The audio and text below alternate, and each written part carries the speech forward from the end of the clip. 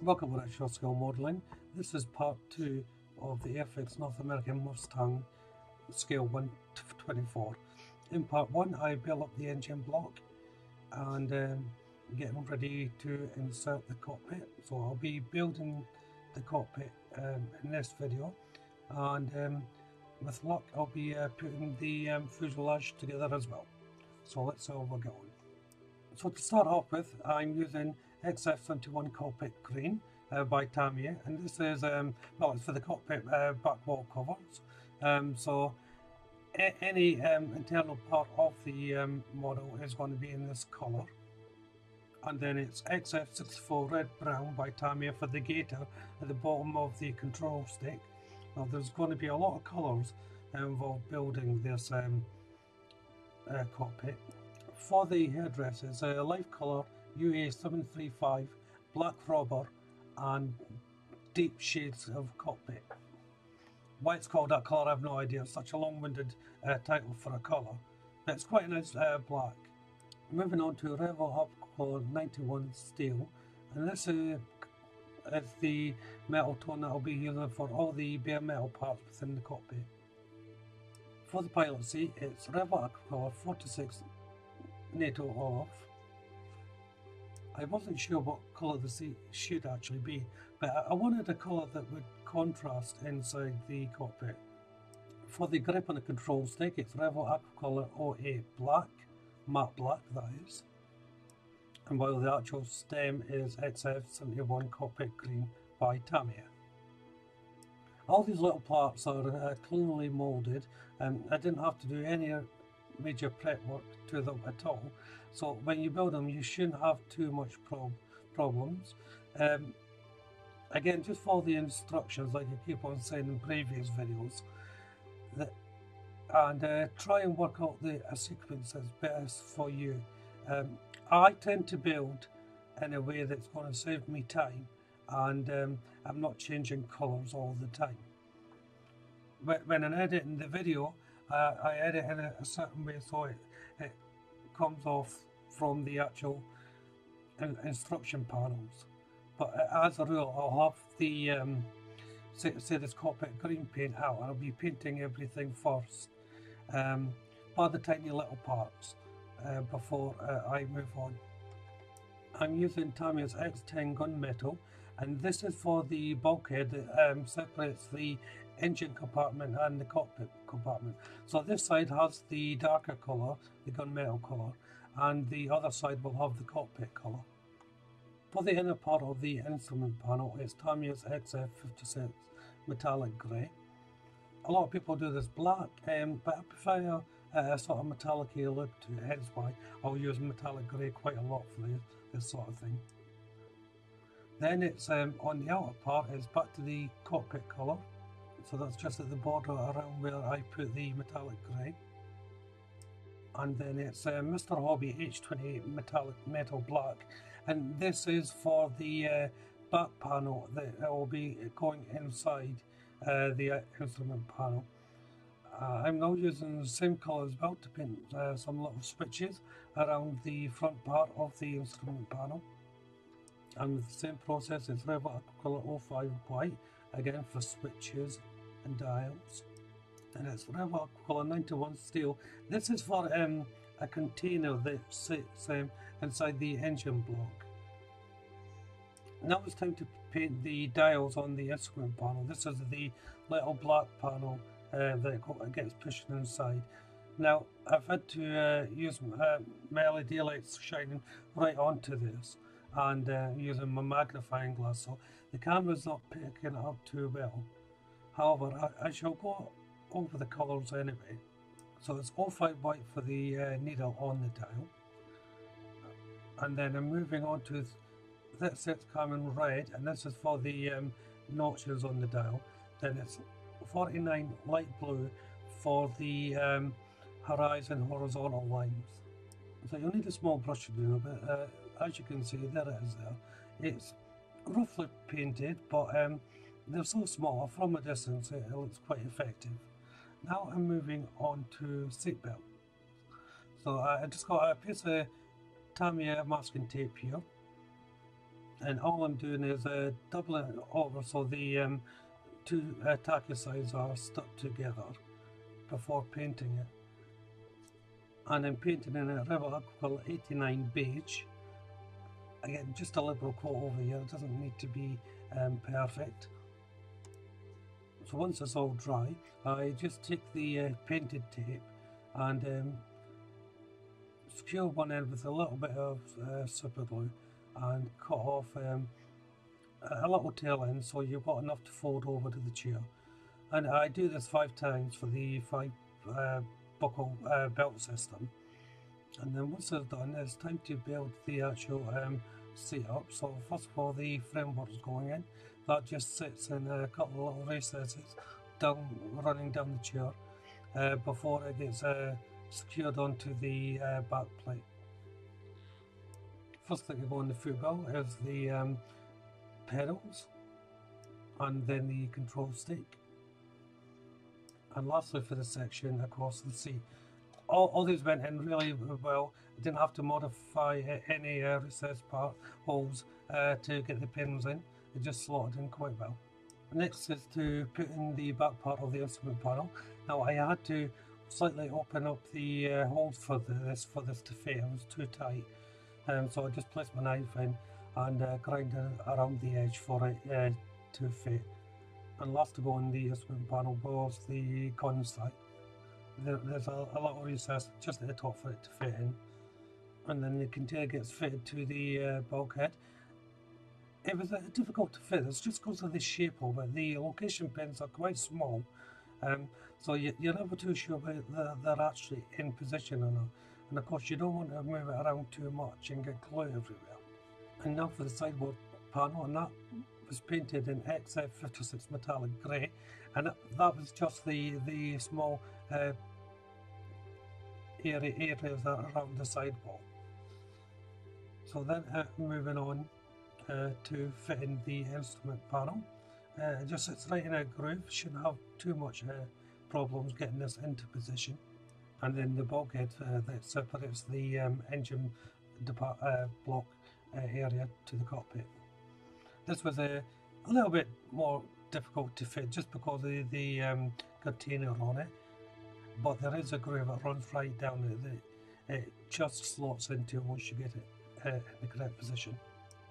And then it's for the main part of the cockpit, the chair and so forth. This can be difficult to fit just because of the shape of the floor. It does sort of bend, but there is a rail to guide you at the bottom to fit it in. Use that as a guide to put it in, and have the chair hard against the wall, and you should get it in line properly. Next to go on is I think this is some sort of radio, I'm not sure. The instructions are not too clear on this, where to put it. They sort of suggest it should be near the top, but after looking at the instructions further on, I found that it has to actually go at the bottom here. There's a couple of boxes to be made up here, and they're painted in Rebel Aquacolor 08 matte black, and also there's a lot of structure here that you have to make before you put the boxes on, and it all goes on a frame which is painted in Rebel Aquacolor 91 steel. And I would suggest making this frame up before you place it inside the cockpit. You can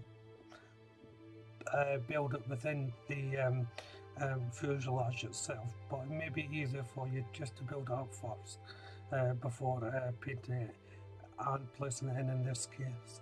For the handles of this, it's Mr. Hobby H28 metallic metal black. So now it's time to assemble the boxes, and they just fit on these squares there. If you're unsure how these ones go, don't put these particular 2 boxes on until everything is connected. That way you'll be able to see exactly where they go.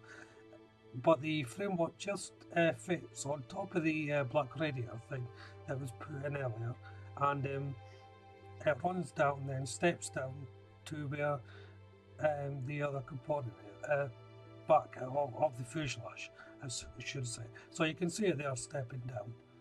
Then once that's on, the framework to hold the boxes goes in place. Now the instructions again, one clear on this. Where I'm placing it here is actually the wrong place, but I thought I would show you this because I had to take it off in the end and replace it. It should actually go directly above that silver box thing that's on top of the framework. So now I'm moving on to the landing gear struts, and this is Rebel Aquacolor 43 medium grey, and I'm using Tamiya's XF56 metallic grey for the banding that goes around the struts here. The landing strut itself is a simple construction. You have the option for it to be free moving if you wish. I decided to have mine shut off because it's going to be a static model, so I just locked it into position. I did find it difficult to close this up, hence why I'm using a couple of little clamps just to hold it. And for the wheel, it was just these two little caps that go on. You can either put these in individually or put them together as I did and just push the tyre through once it was dry. And then it's just a simple case of placing the tyre onto the pin. As you say, you can have it a free moving if you wish, or you can cement it into position. These are the coverings for the landing gear. What's unique about these is you have to build the brackets to go into them. They don't come as one unit, so be careful of the locations of these, the positioning, because you don't want to find out that down the line they won't fit in. Here I'm making up a little joint piston system. It's for the I think it's like an air intake brake, something like that on the undercarriage. This has to be free moving, so be careful when you're doing this. It needs to swing from side to side.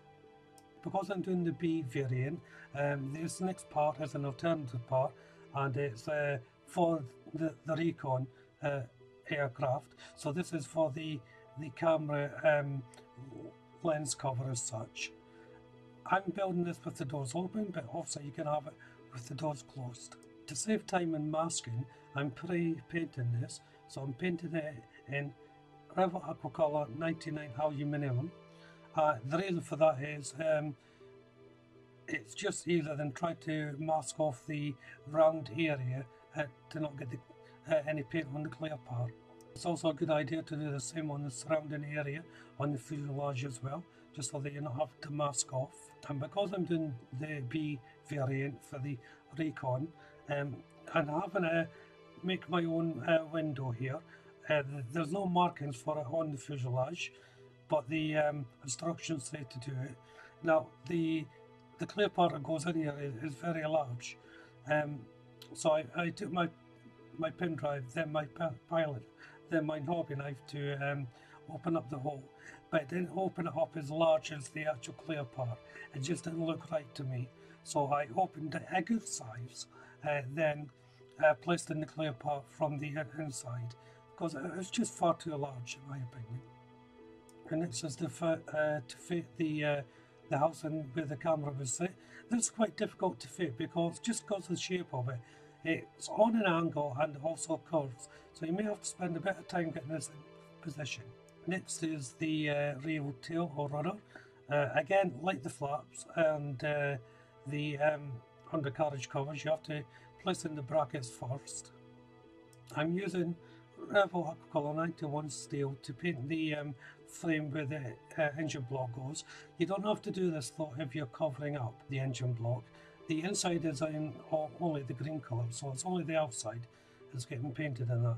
Now it's time to fit the bracket thing for this air intake. It sits in its own little recess point in between the frame there, and then the actual unit itself latches on. This is extremely difficult to fit. You may have to spend quite a bit of time getting this right. Then it's moving on to the coverings for the rear landing gear. Again, this is where you'll find whether the brackets are in the right position. Now to put in the rear landing gear. This is a strange one. It goes on its own location pin there, but the nature of it, the shape of it, it just looks strange how it goes on. I'm not 100% sure of the positioning of it. I don't know whether it's correct, but I just got into a position where I think it'd be able to hold the aircraft.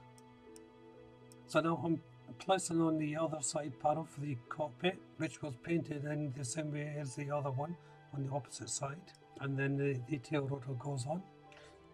Again, if you take note of the brackets, you'll see where they have to go. Now it's time to place the engine block in. You don't really have to do this at this stage.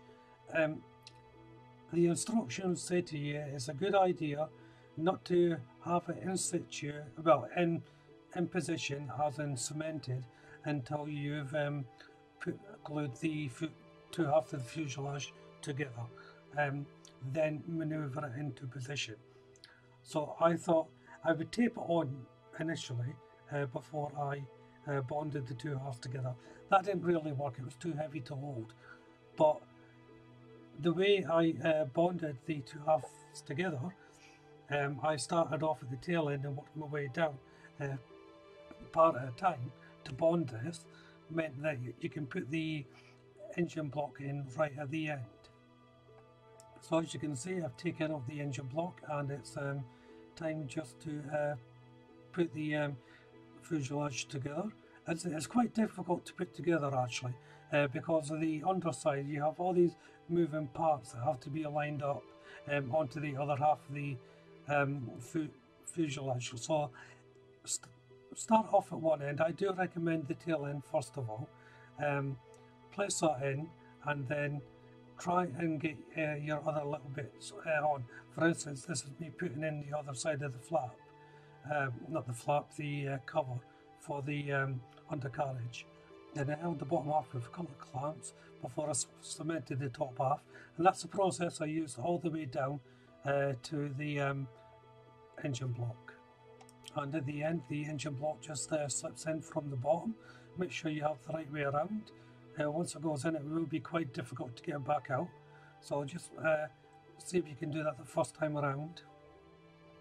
Then once you've got it all secure, just a supporting beam for the engine block over to the main part of the fuselage.